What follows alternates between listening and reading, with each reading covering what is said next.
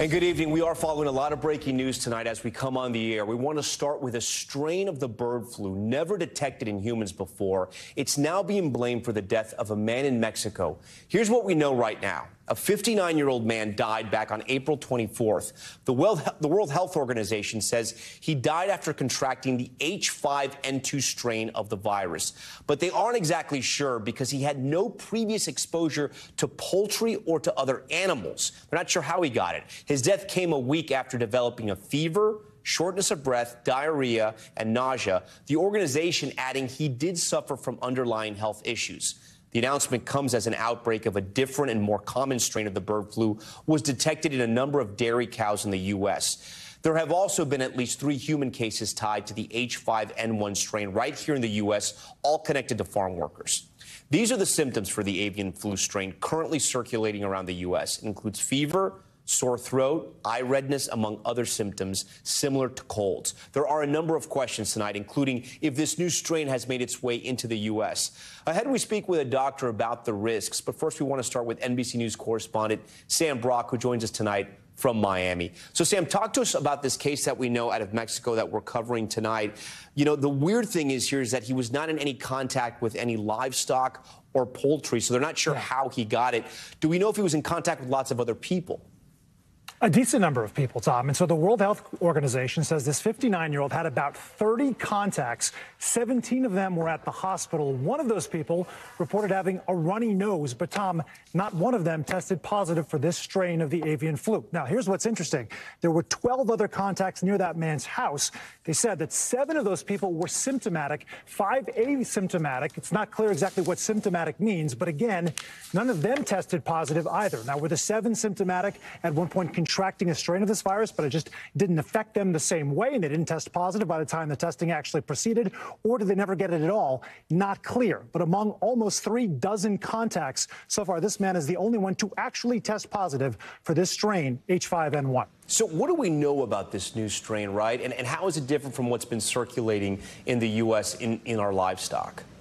Sure, and I should say, sorry, H5N2 is the version in Mexico. Right. H5N1 is the version in the United States. As for H5N1, it had been running rampant, as you said, through cattle. It had led to positive cases of 3 people, at least, in the United States have contracted it. None of them died, but it was also obviously poultry before it was cattle in the U.S. When it comes to Mexico, so far, the only cases have been in poultry. And again, as you mentioned, Tom, this had not been detected in a single human anywhere in the world until now. It's the only case, and he has died. But there is a backstory to this. That 59-year-old man, according to his relatives, Tom, was bedridden for some 3 weeks with other conditions, right, unrelated to the acute symptoms he experienced from H5N2, but then also had underlying medical conditions and then reports these symptoms. So is this a function of his medical health, or is it a function of the strain itself? That's what scientists right now are trying to determine. And the weird thing is, if he's been bedridden for all those weeks, how did this guy get it? I'm sure we'll learn more in the weeks ahead. We hope to learn more. Sam, we thank you for handling that breaking news. For more information on the potential risks of this virus,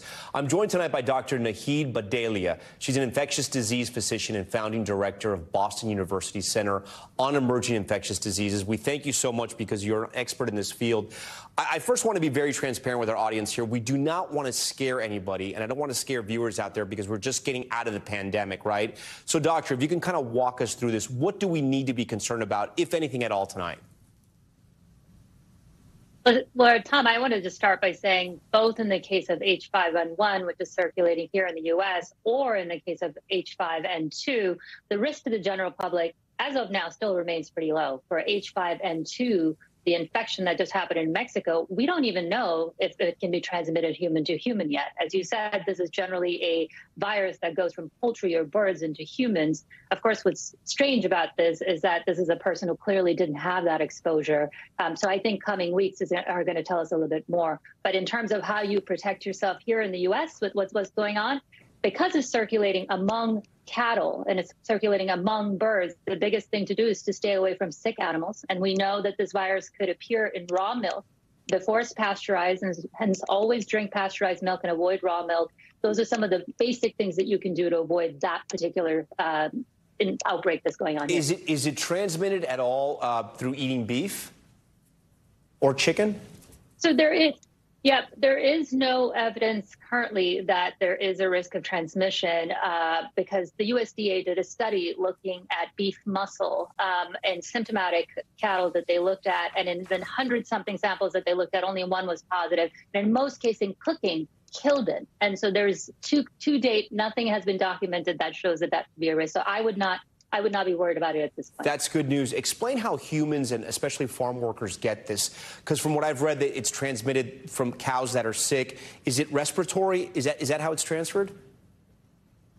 Yeah, I want to differentiate what's going on in Mexico from this. So from the H5N1 that's going on here in the U.S. What's going on here in the U.S. is a little bit more concerning because we're seeing this H5N1 outbreak appear in the first time in dairy cattle, and it's really spreading. As of yesterday, it was 9 states and 82 farms. And of course, what the thought is that majority of that exposure is farm workers working very closely, in some cases with that raw milk that has a high amount of virus. But there is a concern that we don't know enough about how it's being transmitted on farms between animals or between animals and humans. That's why additional testing is needed to nail that down. To date, though, there is no evidence that there is sustained human-to-human transmission of H5N1 here in the United States yet. But we want to keep testing to make sure that it doesn't change. So, cattle are penned in farms. Is the theory that a sick cow, sick bull is then sold to another farm and then it's carrying the virus? The rancher didn't know this and then it spreads that way?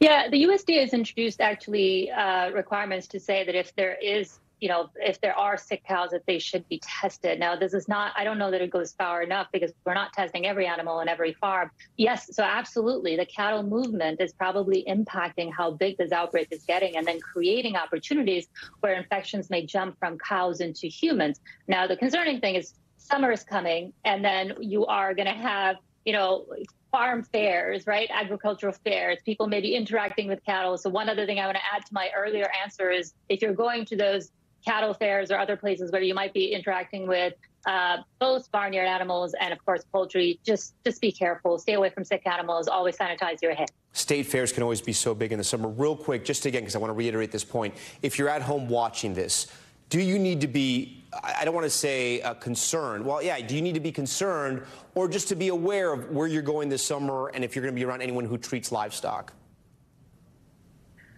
No, I think in general, the risk to general public remains low. As I said, I think you want to stay away from sick birds. Believe it or not, 96 million birds were detected having H5N1, the virus that's going on here in the U.S. When you say stay away from birds, I'm not a bird guy, so I don't have interactions with birds. Like, what exactly do you mean? Do you mean like seagulls? Do you mean pigeons here in New York? Or do you mean like pet birds?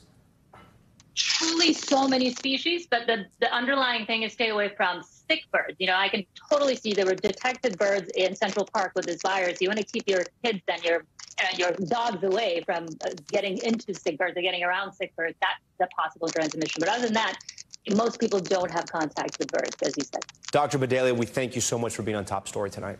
Thanks for watching. Stay updated about breaking news and top stories on the NBC News app or follow us on social media.